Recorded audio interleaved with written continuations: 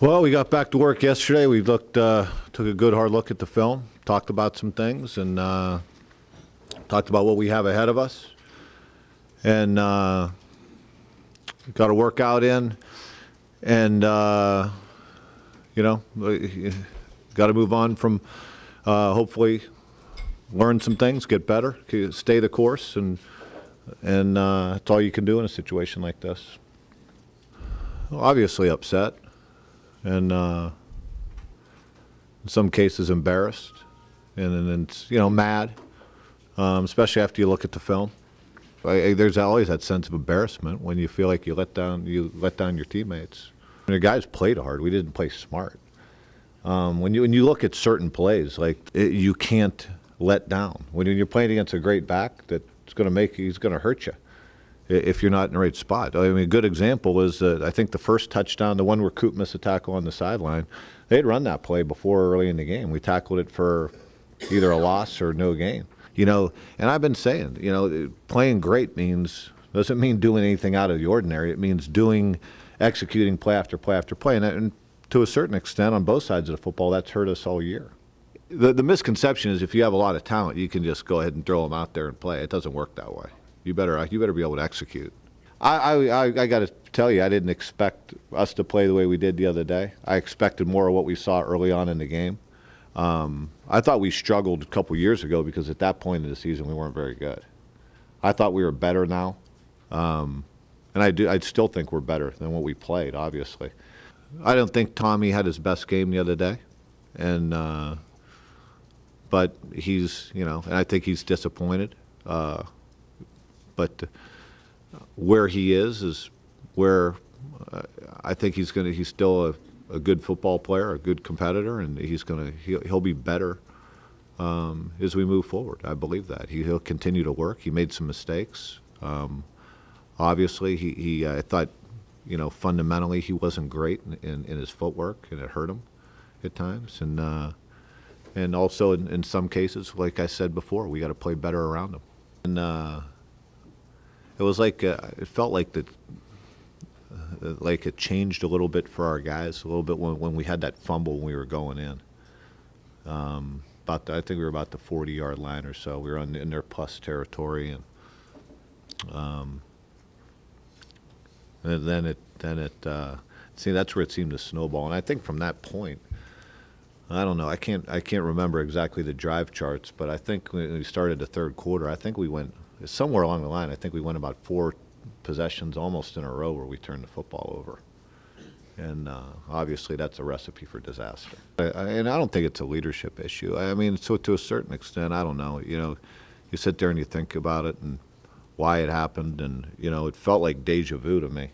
When on some of the things I watched out there, and I felt like we were almost in a worse situation at times during the Michigan State game.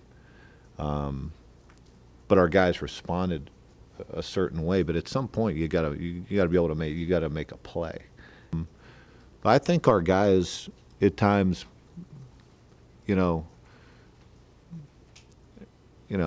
want to. I feel like I don't want to make an excuse, because I'm not making an excuse. At the end of the day, what happened happened. But sometimes I feel like our guys are putting so much pressure on themselves to win that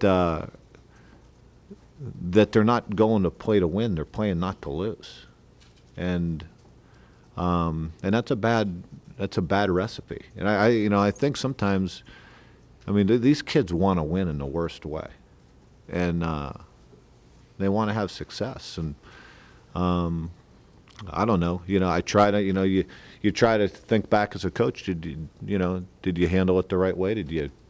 Did you not put too much pressure on them, whatever? Or did you try to not put pressure on them, give them the best chance to go out there, have fun, and enjoy the game? And I don't know if that was the case.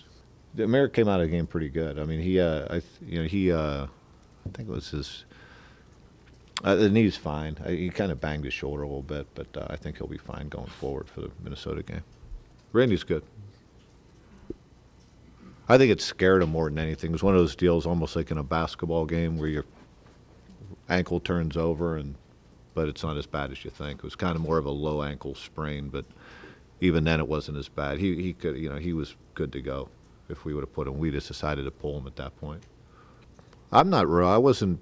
I'm very consistent with our kids. I don't get real too high or too low, believe it or not. I know you guys look at me sometimes and think that's impossible, but I don't get real. I'm very consistent in how I look at it and how I approach it, and always have. I'm very businesslike and to the point during the week, and as far as, and you know, joking at times, but when you watch the film, I mean, I'm very detail oriented and almost a perfectionist as far as how I want those guys to approach their trade, because I always believe to keep your mind on that. Some of the things that that hurt us were magnified, but I see some of those things during the week, and we preach it. You know, it doesn't. And I said, like I told our guys, I said to some of our to defensive guys yesterday, I said, it doesn't matter whether you're playing Wisconsin.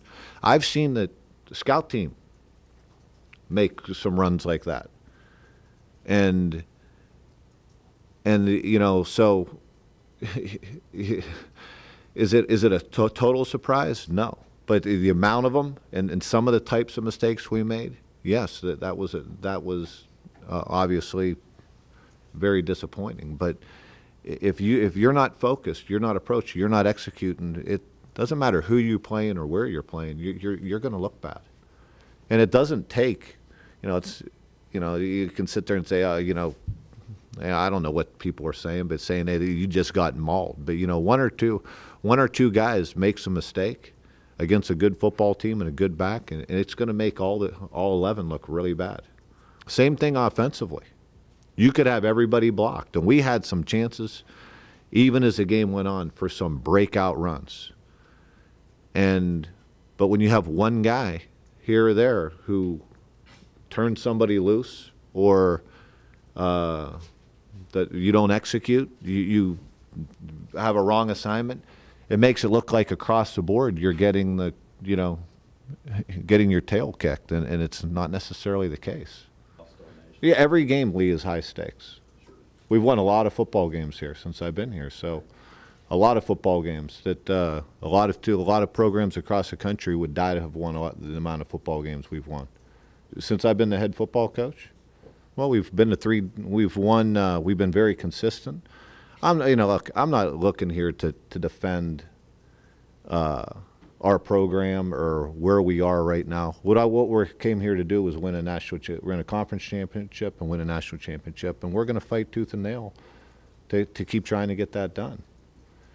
But I'm not going to sit here and make and apologize for the job. The time I'll start apologizing was when I stopped working. And you know, I believe that the program's on a good track. It's on the right track, and we have 2 more games left in the season, and you know, who knows, maybe 3, but you know, 2 for sure. And then hopefully a good bowl game if we can finish this out right. The thing that we can control right now is the next week, and we got a really good opponent coming in here, and that's where my focus is right now.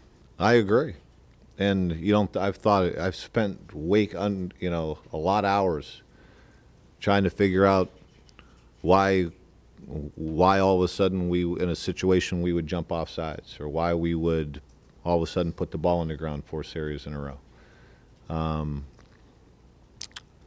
It's hard to identify. At the end of the day, you just got to play better. We had some guys that were open that we missed, and we had some opportunities, but you know, he's just got to keep working to keep getting better, get more efficient. They do a lot of similar things. I mean, you see some things that are similar, some that are, you know, some that are different, but I would say that there's a lot of similarities, and you know, they got a good back in their own right. Cobb's a really good player. Have I thought about that? Yeah, I've thought about it. But is that the right answer? No, it's not a scheme thing. You know, the scheme is where, you know, it changes week to week, and it works. It doesn't matter what the scheme is. At the same time, you know, you got to have, you got to be, you got to execute it. And if I went into a game or I came out of a game and said what we did was unsound, then I'd be, I would sit there and say, you know what, if it doesn't work, or if it doesn't, structurally it doesn't work, then yeah, I better take a look in the mirror and figure out something else. But we need to coach it better. That's what we need to do.